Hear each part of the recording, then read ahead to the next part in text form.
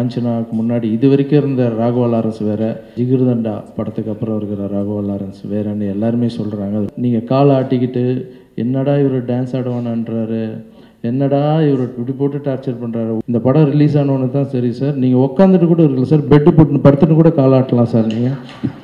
என் wife சொன்னாங்க பார்த்துட்டு, என்னங்க அரக்கனாக இருக்கான் அந்த மனுஷன், அவனை பிடிச்சவனும் அடிக்கணும்னு தோணுதுங்கெல்லாம் சொன்னாங்க. அவரை நான் ராகவேந்திர சாமியை எதிர்க்க பார்த்ததில்லை, நான் எதிர்க்கிற பார்க்குற ராகவேந்திர சாமியை நினைக்கிறேன். ஒரு அரக்கம் பக்கத்தில் இந்த பேர் வாங்குறது ரொம்ப ரொம்ப கஷ்டம். நிஜமா சார், நிறைய மீம்ஸ் என் வீட்டில் அனுப்பிச்சி வச்சாங்க. எஸ்டி சூர்யா சார் இருக்கிற படத்தில் ராகவா லாரன்ஸ் நல்லா நடிச்சிருக்காரு அப்படின்னு சொன்னேன். அதுக்கு காரணம் நீங்கள் கூட இருந்த பயம், அப்புறம் என்னுடைய டைரக்டர் என் மேலே வச்ச நம்பிக்கை. என்னுடைய ஃபேன்ஸுக்காக எங்கள் அம்மா பேர் மேலே ஒரு கல்யாண மண்டபம் கட்டுறேன். என்னுடைய ஃபேன்ஸுங்க அதில் ஃப்ரீயாக கல்யாணம் பண்ணிக்கலாம். பத்திரிகை மீடியா நண்பர்களுக்கு எல்லாருக்கும் என்னுடைய வணக்கத்தை தெரிவிச்சுக்கிறேன். இந்த மேடை ரொம்ப சந்தோஷமான மேடை எனக்கு. ஏன்னா என்னையே நான் வச்சு டைரக்ஷன் பண்ணி காஞ்சனான்ற படத்தை இட்டு கொடுத்து அது 130 கோடி கிட்ட கலெக்ட் பண்ணுறதுன்றது வேறு. அதுலேருந்து வெளியே வரணும், நான் வெளியே டைரக்டர்ஸ் கிட்ட பண்ணணும்னு சொல்லி என் மைண்டில் ஃபஸ்ட்டு இவர்கிட்ட போனால் நம்மளுக்கு நல்ல ஒரு மாற்றம் கிடைக்கும்னு எனக்குள்ள, நம்ம மனசு தான் குருன்னு சொல்லுவாங்க, அந்த மாதிரி மனசு சொன்னவர் தான் கார்த்திக் சுப்புராஜ் சார்.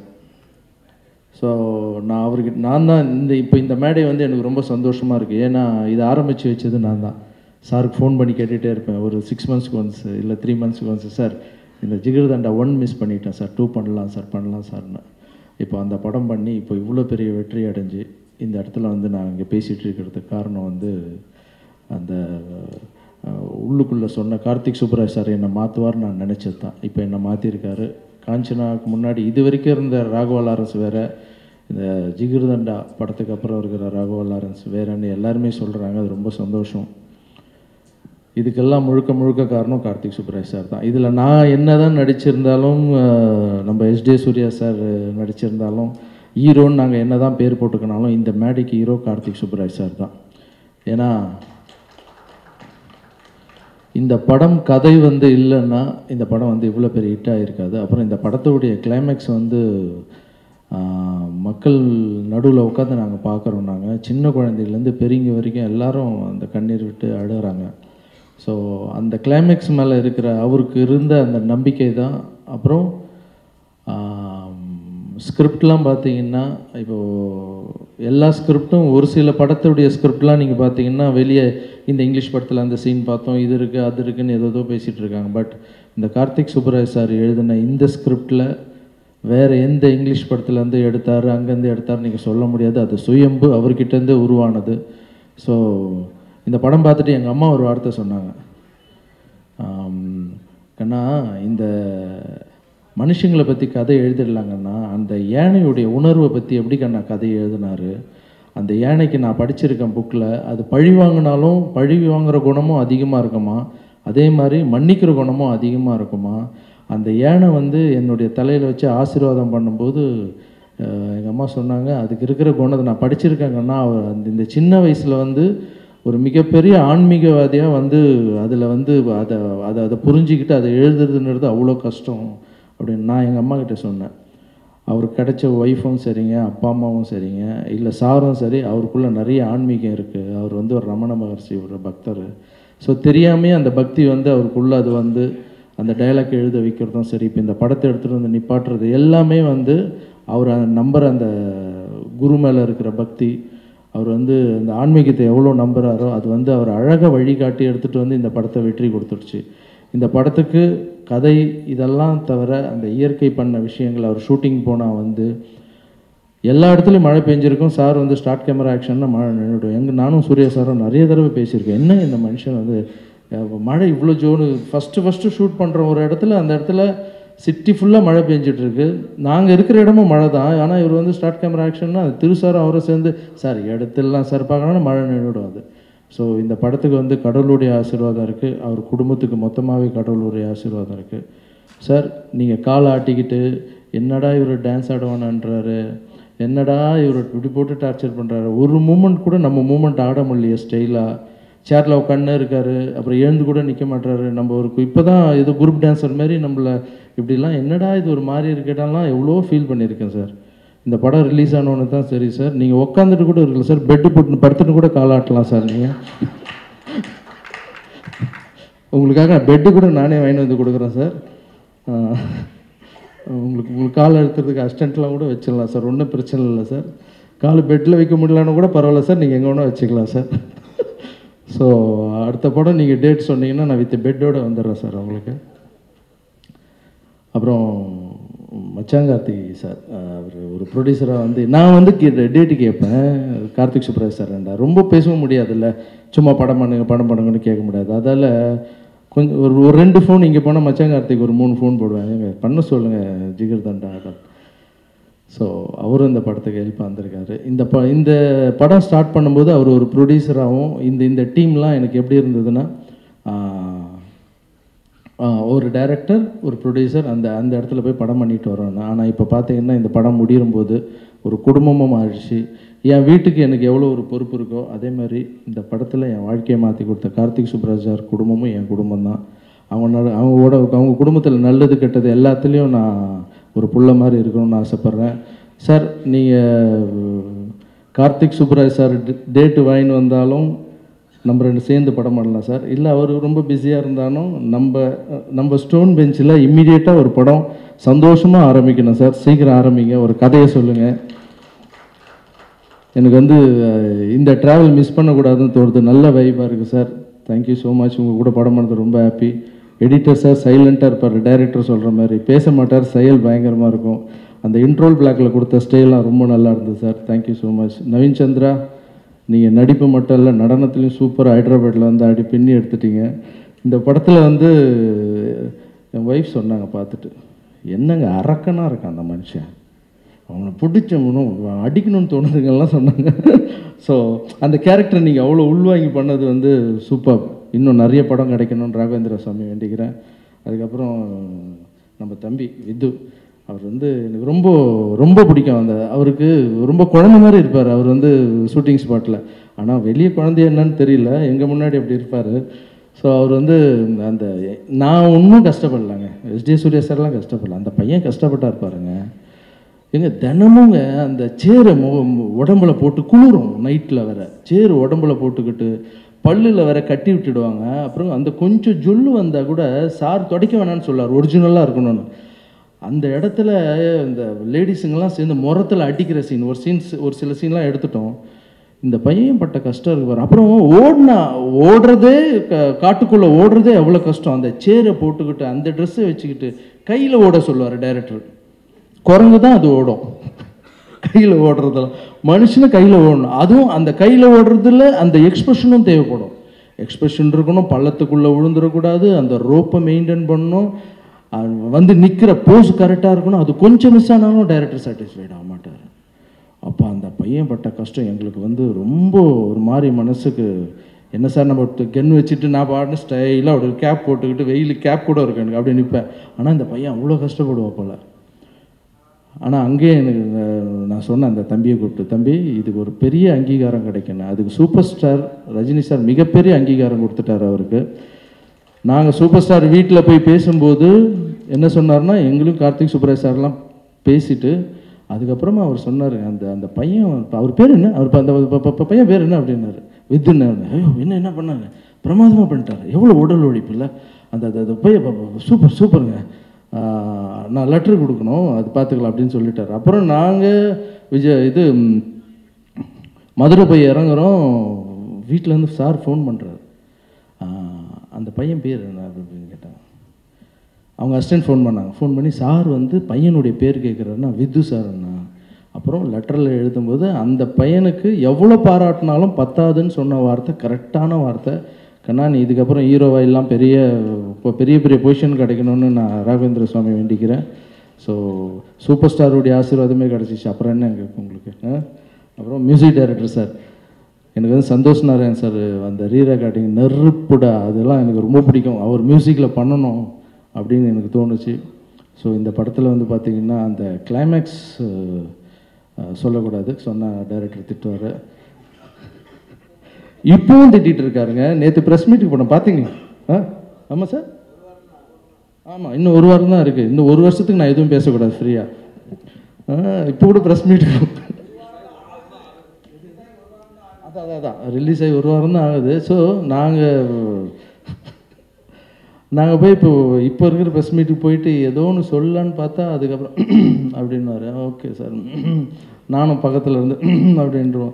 ஸோ இப்போ அந்த கிளைமேக்ஸை பற்றி ஏன் சொல்கிறேன்னா, நம்ம மியூசிக் டைரக்டர் சார் எல்லா மாஸ்க்கெலாம் மியூசிக் போட்டுடலாங்க. ஒரு ஒரு ஒரு இனத்துக்கே ஒன்று நடக்குதுன்னும் போது அந்த இடம் வந்து நாங்கள் அவ்வளோ நல்லா பண்ணுறதுக்கு காரணமே வந்து அந்த மியூசிக் இருந்து தான் எங்களுக்கு ரொம்ப ஹெல்ப் ஆச்சு. ப்ளஸ் வந்து அந்த இன்ட்ரோல் பிளாக்கில் நானும் SD சூர்யா சாரும் அப்படி நிற்போம். அது நிற்கும்போது அவர் போட்ட அந்த மியூசிக் வந்து சூப்பர் சார். அது வந்து வேறு லெவல். உங்கள் கூட ஒர்க் பண்ணது ரொம்ப ரொம்ப சந்தோஷம். அப்புறம் இந்த படம் வந்து நல்லா வந்துடுச்சு, சூப்பராக இருக்குது. ரெட் ஜெயின் மூவிலையும் படம் பார்த்துட்டு ரொம்ப சூப்பர்னு சொன்னாங்க. ரெட் ஜெயின் மூவிஸ் இந்த படம் பண்ணுறது எங்களுக்கு ரொம்ப ரொம்ப சந்தோஷம். படம் பண்ணுறது மட்டும் இல்லாமல் இன்றைக்கி கூப்பிட்டு அவங்க ஆஃபீஸில் கேக் வெட்டி எங்களுக்கு ஒரு விருந்தே வச்சு அனுப்புனாங்க. ஸோ எல்லாருக்கும் ரெட் ஜெயின் உதயநிதி ஸ்டாலின்லேருந்து இப்போ உள்ளே ஒர்க் பண்ணுற எல்லாருக்கும் என்னுடைய நன்றியை தெரிவிச்சுக்கிறேன். அதுக்கப்புறம் இந்த படம் வந்து ரிலீஸ் ஆகிறதுக்கு முன்னாடியே அனிருத் சார் வந்து ஒரு ட்வீட் போட்டார், இந்த படம் வந்து நல்லா வரணும், இந்த படம் வந்து சூப்பர் ஹிட் ஆகணும்னு. ஸோ அனிருத் சாருக்கு என்னுடைய நன்றி. அதுக்கப்புறம் தனுஷ் சார் வந்து படம் ரிலீஸுக்கு முன்னாடியே பார்த்துட்டு அந்த 40 மினிட்ஸ் சூப்பர் அப்படின்னு சொன்னார். மக்களும் பார்த்துட்டு அதே தான் சொன்னாங்க. ஸோ இன்னொரு ஹீரோ நடித்த படத்தை வந்து ஒரு 2 நாளைக்கு முன்னாடியே படம் பார்த்துட்டு இவ்வளோ பெருசாக பாராட்டியிருக்கார். Thank you sir. அதுக்கப்புறம் இண்டஸ்ட்ரி இருக்கிற எல்லா டைரக்டரும், சங்கர் சார், நிறைய டைரக்டர்ஸுங்கெல்லாம் இந்த படத்தை வந்து பாராட்டியிருக்காங்க. அப்புறம் மெயினாக வந்து என்னுடைய குரு, தலைவன், சூப்பர் ஸ்டார் ரஜினி சார் வந்து வாழ்த்து வந்து எங்களுக்கு அவ்வளோ சந்தோஷமாக வந்து அவர் படம் பார்த்தோன்னே எங்களுக்கு ஒரு ஃபோன் பண்ணார். ஃபோன் பண்ணி நாளைக்கு காலையில் வீட்டுக்கு 8 மணிக்கு வந்துடுறீங்களா அப்படின்னாரு. அந்த ஃபோனுக்காக தான் நானும் கார்த்திக் சுப்ராஜ் சாரும் வெயிட் பண்ணிகிட்டு இருந்தோம். அப்புறம் நானும் கார்த்திக் சுப்ராஜ் சாரும் வீட்டுக்கு போயிருந்தோம். எப்போ அண்ணனை பார்த்தா நாங்கள் தான் இப்படி ஓடுவோம், ஓடி போய் கட்டி பிடிச்சிப்போம். அவரை பார்த்த உடனே அண்ணன் உள்ளேருந்து வரும்போது அப்படி வந்தார். ஒரு மாதிரி பிரமிப்பாக இருந்தது எங்களுக்கு. அவர் அந்த கட்டி பிடிப்பெலாம் வந்து அதுலேயே தெரிஞ்சிச்சு தலைவருக்கு ரொம்ப பிடிச்சிருச்சு படம் அப்படின்னு. அப்புறம் அவர் ஷூட்டிங் கிளம்பணும், ஷூட்டிங் போகிறத கூட விட்டுட்டு ஒரு 1/2 hour உட்காந்து எங்கள் 45 மினிட்ஸ் கிட்டே பேசுகிறாரு. பேசும்போது டைரக்டரை புகழ்ந்து தள்ளிட்டார். நீங்கள் என்ன ஒரு பிளான் பண்ணி தான் அடிச்சிருக்கீங்களே இந்த படத்தை, ஏதோ பார்த்துடலாம் ஒரு கை அப்படின்னு சொல்லி தான் அப்படின்லாம் புகழ்ந்தார். அதுக்கப்புறம் என்னை பார்த்து சொன்னார், என்னப்பா கண்ணா பயமாக நடிக்கிறீ, எப்படி கூட நடிப்பியா நீ அப்படின்லாம் கேட்டார். ஏதோ ஒன்று அவர் சொல்லும்போது வேறு என்ன சொல்ல முடியும், ஏதோ பார்த்து ஏதோ பண்ணியிருக்கேன்னு அப்படின்னு. அவ்வளோ நேரம் டைம் ஸ்பெண்ட் பண்ணது இல்லாமல் டைரக்டர் கேட்குறாரு, சார் எங்கள் டீம் கூட ஒரு ஸ்டில் எடுத்துக்கணும்னா அப்படியா ஷூட்டிங் ஸ்பாட்டுக்கு வர சொல்லுங்கள் அப்படின்னாரு. அவர் ஷூட்டிங் போயிட்டுருக்காரு. ஷூட்டிங் ஸ்பாட்டுக்கு வர சொல்லி எல்லா டெக்னீஷியன்ஸுக்கும் அவர் டிஃபன் சாப்பிட்டுட்டு இருக்கும்போதே கேரவேனில் கூப்பிட்டு எல்லா டெக்னீஷியன்ஸுக்கும் தனித்தனியாக ஃபோட்டோ கொடுத்து குரூப் ஃபோட்டோ கொடுத்தாரு. அது இல்லாமல் நாங்கள் அங்கேருந்து கிளம்புனோன்னே நாங்கள் போய் மதுரையில் இறங்கும்போது ஃபோன் பண்ணி இவர் பேர் என்ன அவர் பேர் என்னன்னு கேட்குறாரு. கேட்டு அதுக்கப்புறம் ஒரு லெட்டர் எழுதி அதில் கரெக்ஷன் பண்ணி அவருக்கு தேவை அவர் நினச்சிருந்தா படம் நல்லா இருக்குப்பா சொல்லிட்டு போயிட்டே இருக்கலாம். இவ்வளோ ஒரு நாளில் வந்து ½ டே எங்களுக்காக ஸ்பெண்ட் பண்ணியிருக்காரு. அவரை வந்து நான் ராகவேந்திர சுவாமியை எதிர்க்க பார்த்ததில்லை, நான் பார்க்குற ராகவேந்திர சாமியை நினைக்கிறேன். ஸோ என்னுடைய குருக்கு, என்னுடைய தலைவனுக்கு, என்னுடைய அண்ணனுக்கு எப்போவும் நான் நன்றி விசுவாசமாக இருப்பேன். இந்த டீம் சார்பாக அவருக்கு வந்து மிகப்பெரிய நன்றியை தெரிவிச்சுக்கிறேன். அதுக்கப்புறம் சீனு தேங்க்யூ, கோ டைரக்டர், படத்துடைய கோ டைரக்டர் ரொம்ப ரொம்ப நன்றி. அப்புறம் விக்கி ரொம்ப நன்றிப்பா, நீங்கள் வந்து டைலாக் எடுத்து கொடுக்கலாம் இவ்வளோ நல்லா வந்திருக்கு, தேங்க்யூ ஸோ மச். அப்புறம் ஒர்க் பண்ண எல்லா அசிஸ்டன்ட் டைரக்டர்ஸுக்கு, அப்புறம் அசோக் சார் ரொம்ப நன்றி, தேங்க்யூ ஸோ மச். அப்புறம் Pawan sir, Kalyan sir, Raj sir எல்லாருக்கும். இது எல்லாத்தையும் தாண்டி சத்யா மேடம் வந்திருக்காங்க, சாருடைய ஒய்ஃபு. அவங்க வந்து இந்த படத்தில் ஒரு டைலாக் ஒன்று சொல்லுவாங்க, நீங்கள் போகிறது நடக்கும் ஆனால் அது வேறு மாதிரி நடக்கும்னு சொல்லியிருப்பாங்க. அவங்க என்னென்னா, ரஜினி சார் வந்து நான் கார்த்திக் சுப்ராஜ் சாரை பற்றி பேசி ஏன்னா இந்த மாதிரி சார் இப்படி சொன்னார்னு படம்லாம் நன்னா வந்துட்டுருக்குன்னு. அதுக்கு அவர் சொல்லுவார், சத்யா மேடம் எப்படி இருக்காங்கன்னு கேட்பார். ரஜினி சார் கேட்பார், சத்யா மேடம் எப்படி இருக்காங்க, நல்லா இருக்காங்களா, அவங்க பயங்கர ஆன்மீகவாதி இல்லை அப்படின்னு சொல்லுவாங்க. நிஜமாக இந்த படத்துடைய எல்லா வெற்றிக்கும் அவங்களும் ஒரு காரணம். அவங்களுக்கு பண்ணுற ஒரு மெடிடேஷன், அவங்களுக்கு சாமி பக்தி எல்லாமே எல்லா சக்தியும் ஒன்றா சேர்ந்து ஒரு வெற்றியை கொடுத்துருக்கு. அப்புறம் இந்த படத்தில் எனக்கு ஒரு அரக்கன் ஒரு ஃப்ரெண்டு கிடச்சிருக்காரு. அந்த அரக்கன் எப்படின்னா நிஜமாகவே அவர் வந்து டைட்டில் தான் அரக்கனை தவிர ரொம்ப ரொம்ப அன்பான ஒரு மனுஷன். அவருடைய சிரிப்பு தான் எவ்வளோதான் டென்ஷன் ஆனாலும் வந்து அந்த அன்பாக இருப்பா போல். ப்ளஸ் இந்த படத்தில் வந்து நான் நல்லா பண்ணியிருக்கேன்னா காரணம் என்னென்னா அவரை பார்த்து பயந்தது தான் நான் இப்போ நல்லா பண்ணியிருக்கேன். இந்த இடத்துல வேறு யாருன்னா இருந்தாங்கன்னு வச்சிங்களேன், அது கொஞ்சம் கொஞ்சம் கேப் விட்டால் கூட கேப்பில் சைக்கிள் ஓட்டிகிட்டு வர பார்ட்டி கொஞ்சம் கேப் விடக்கூடாது, அவ்வளோ பிரமாதமாக பண்ணிவிடுவாப்பில்ல. ஸோ அதால் அவரை பார்த்து அவர் மேலே இருந்த பயம்தான் வந்து இந்த அளவுக்கு எங்களுக்கு பண்ண வச்சுருக்கு. அது இல்லாமல் என் டைரக்டருக்கு இருப்பாருங்க, அப்பப்பப்பப்பா அது சொல்லி மாற முடியாது. அது ஏறவும் கூடாது இறங்கவும் கூடாது. ஏதாவது வேணும்னு க்ளீனாக சொல்லிட்டா பரவாயில்ல, சொல்லவே மாட்டார் தலைவர், உட்காந்து காலாட்டிகிட்டே இருப்பார், அது வரும் ஒன்று வந்து நடக்கும். அதுக்கு அவர் வந்து எஸ்ஜே சூர்யா சார் பண்ணுவார் பாருங்க, பார்த்தோன்னே அஜிஜோ என்னடா இந்த மனுஷன் டைலாக் எல்லாமே பின்னுறாரு, இப்போ நம்ம ட்ரம் வாசிக்கிறது மட்டும்தான் டைலாக்கும் இல்லை, சரி அது மறுபடியும் சொல்லக்கூடாது, கண்ட்ரோல் பண்ணுறேன் சார். ஸோ ஏதோ ஒன்று பண்ணோம். ஸோ பண்ணி இப்போ வந்து பார்த்தீங்கன்னா எஸ்ஜே சூர்யா சார் இருக்கிற படத்தில் ராகவா லாரன்ஸ் நல்லா நடித்தா அப்படின்ற ஒரு நேம் வந்திருக்கு சார். அது உங்களுக்கும் சேரும் சார். ஒரு அரக்கம் பக்கத்தில் இந்த பேர் வாங்குறது ரொம்ப ரொம்ப கஷ்டம் நிஜமா சார். நிறைய மீம்ஸ் என் வீட்டில் அனுப்பிச்சி வச்சாங்க, எஸ்ஜே சூர்யா சார் இருக்கிற படத்தில் ராகவா லாரன்ஸ் நல்லா நடிச்சிருக்காரு அப்படின்னு சொன்னேன். அதுக்கு காரணம் நீங்கள் கூட இருந்த அந்த பயம், அப்புறம் என்னுடைய டைரக்டர் என் மேலே வச்ச நம்பிக்கை. ஸோ இங்கே எல்லாம் வந்து எல்லாருக்கும் என்னுடைய நன்றி தெரிவிச்சுக்கிறேன். அப்புறம் என்னுடைய ஃபேன்ஸுக்காக ஒரே ஒரு விஷயம், நான் அவங்கள ஆடியோ ரிலீஸுக்கு வர வேணான்னு சொல்லிட்டேன். அதுக்கப்புறம் அடிக்கடி நீங்கள் வந்து என்னை பார்க்காதீங்க, நான் வந்து உங்களை பார்க்குறேன், ஆக்சிடெண்ட் ஆகுது இதெல்லாம் சொன்னீங்க, நீங்கள் எனக்காக செலவு பண்ணிங்கன்னா நான் கண்டிப்பாக உங்களை பார்க்கவே மாட்டேன்னு சொன்னேன். அதுக்கு காரணம் வந்து நான் நிறைய தடவை சொல்லியிருக்கேன், கிளம்பி அங்கேருந்து வரும்போது கடன் வாங்கி ட்ரெஸ் வாங்கி போட்டுட்டு வர்றது, இவன் ஃப்ரெண்டு இல்லாமல் இன்னொரு ஃப்ரெண்டை கூப்பிட்டு வர்றது, ஆக்சிடெண்ட் ஆகி இறக்குறது, இதெல்லாம் நான் சொல்லியிருக்கேன். ஸோ என்னுடைய ஃபேன்ஸை வந்து வர வேணான்னு சொன்னதுக்கு ஒரு சிலர் வந்து தப்பாக எடுத்திருக்காங்க. ஸோ அது தப்பாக எடுத்துக்காதீங்கன்னா, நான் வரேன் ஒவ்வொரு ஊராக, இப்போ திருச்சியா மதுரையா அங்கே வந்து ஒரு கல்யாண மண்டபம் புக் பண்ணி நான் காரில் வந்துட்டு உங்களுக்கு ஸ்டில் கொடுத்துட்டு போகிறதுல பெரிய விஷயமே இல்லை. ஸோ எனக்கு இவ்வளோ பெரிய வெற்றி கொடுத்த ஃபேன்ஸுக்கும் எல்லாருக்கும் என்னுடைய நன்றி. அப்புறம் ஒவ்வொரு படத்துலையும் நான் வந்து அந்த படம் அட்வான்ஸ் வாங்கும்போது ஒரு தர்ம காரியமாக என்ன பண்ணுவேன்னா, ஒரு அமௌண்ட்டை எடுத்து வச்சு நல்ல காரியம் பண்ணுவேன். இப்போ மொட்டை சிவா கட்ட சிவா படத்தில் பார்த்தீங்கன்னா அதில் ஒரு 1 கோடி ரூபா எடுத்து அப்துல் கலாம் ஐயா பேரில் அறம் செய்ய விரும்புன்னு ஆனந்த விகடன் கொடுத்து அன்றைக்கி ஒரு நல்லது பண்ணோம். அப்புறம் பார்த்திங்கன்னா சந்திரமுகி படத்துலேருந்து பார்த்திங்கன்னா நம்மளுக்கு இந்த கொரோனா டைமில் வந்து ஒன்று பண்ணோம். ஆனால் இந்த படத்துக்கு நான் ஒன்றுமே பண்ணலை. ஸோ என்னுடைய ஃபேன்ஸுக்கெல்லாம் ஒரு பையன் வந்து என்னை பார்த்து பேசினா போல், பத்திரிக்கை ரொம்ப பெருசாக இருந்தது, பத்திரிக்கை கொடுக்கும்போது அண்ணா நீங்கள் கல்யாணத்துக்கு கண்டிப்பாக வந்துடணும்னு கேட்டோம். எங்கே நான் கல்யாணம்னு கேட்டேன். எந்த மண்டபத்தில் வைக்கிற, எங்கே பண்ணுறீங்கன்னு கேட்டேன். இல்லைண்ணே அவ்வளோ காசுலாம் இல்லைண்ணே, இது கூட பத்திரிக்கை அடித்தது கூட என் ஃப்ரெண்டு வந்து பிரிண்ட் மீடியா வச்சிட்ருக்கானே, ஸோ அவங்ககிட்ட கொஞ்சம் பத்திரிக்கை அடித்து கொடுறான்னு கேட்டேன். அவன் பத்திரிக்கை அடித்து கொடுத்தான். அப்புறம் கோவிலில் போனால் கூட கோவிலுக்கு கூட ஏதோ ஒரு அமௌண்ட்டு கட்டினேண்ணே, அதால் கட்ட முடியல, என்னுடைய வீட்டிலே வச்சு நான் கல்யாணம் பண்ணிக்கிறேன்னா நீங்கள் வீட்டுக்கு வர முடியுமான்னு கேட்டான். ஆனால் பத்திரிக்கை பார்த்தா அப்படி இருந்தது. அன்றைக்கி அவன் முகத்தில் ஒரு சோகம். ஸோ அப்போ நான் டிசைட் பண்ணேன், என்னுடைய ஃபேன்ஸுக்காக எங்கள் அம்மா பேர் மேலே ஒரு கல்யாண மண்டபம் கட்டுறேன், என்னுடைய ஃபேன்ஸுங்க அதில் வந்து ஃப்ரீயாக கல்யாணம் பண்ணிக்கலாம்.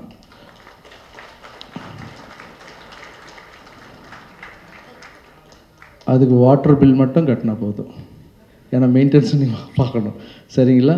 ஸோ எங்கே நீங்கள் அது வந்து இன்னொரு 1 வருஷத்தில் நான் ஓப்பன் பண்ண போகிறேன்.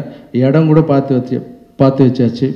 ஸோ என்னுடைய ஃபேன்ஸுக்கு பண்ணுற இது மாதிரி இன்னும் நிறைய பண்ணணுன்னு ஆசை. நீங்கள் வராதிங்க, நான் உங்களுக்கு நீங்கள் எனக்கு எப்போ பண்ணலாம்னு நினைக்கிறீங்களோ அப்போல்லாம் நான் உங்களை விட்டு தூரம் போவேன். நான் மட்டும்தான் உங்களுக்கு பண்ணணும். தெய்வத்தை தேடி பக்தந்தான் போகணும். நீங்கள் என்னை வாழ வச்சுட்ருக்கிற தெய்வம்.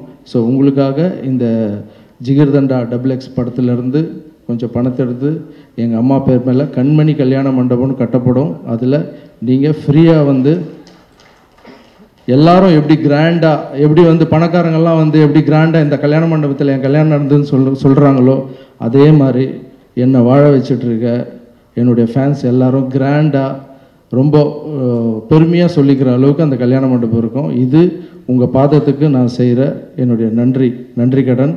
இங்கே வந்த மீடியா எல்லாருக்கும் என்னுடைய தேங்க்ஸ் தெரிவிச்சுக்கிறேன். Thank you so much.